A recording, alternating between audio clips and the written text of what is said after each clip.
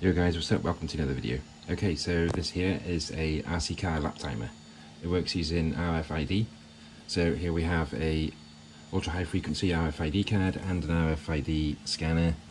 We've also got an Arduino Mega, a Bluetooth adapter, and a USB power bank and a USB switch.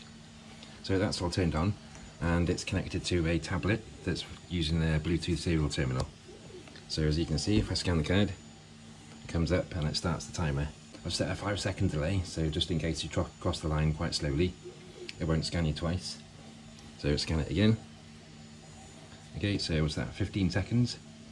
Right, so the plan is to get this card and stick it underneath the car.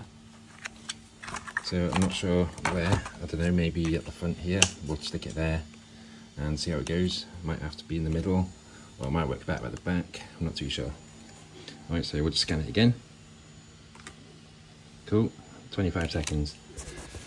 Right, so we've got another one as well. We've got this sticker, which is, you can see the antenna in there. And then just run that over. No, I didn't get it.